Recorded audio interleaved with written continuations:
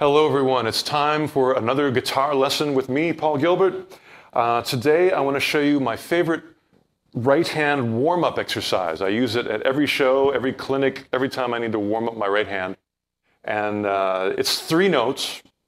They're very easy notes. It's just the high E string, the B string, and the G string. And I pick them. And let me see which strokes, because this is important. You got to get the right strokes. I know the first one's an up. I'm pretty sure, yeah, the second one's an up as well. And the last one's a down. So it's up, up, down, up, up, down. Now, this isn't particularly efficient because I'm not sweep picking with the upstrokes. It's not like one motion and 2 ups. They're separate motions.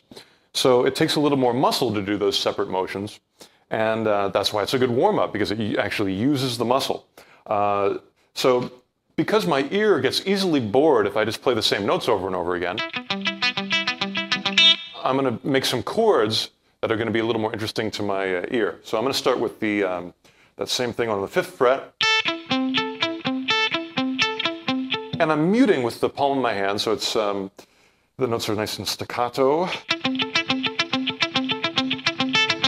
And again, I start getting bored, so maybe I'll make a melody by using my other fingers.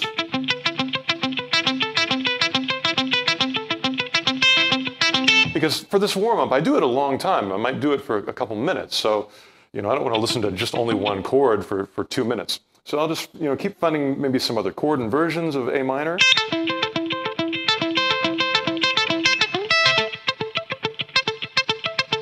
And you can always find little extensions with your other fingers.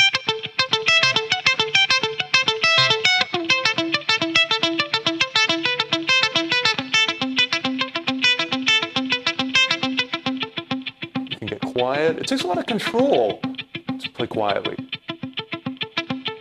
Bring it up louder. You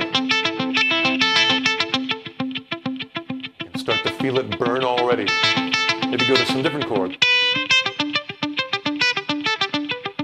You can get mysterious with some diminished.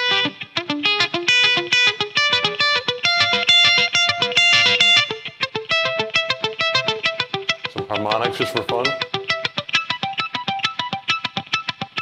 Open if you need to scratch your head. And let's go back to the A minor.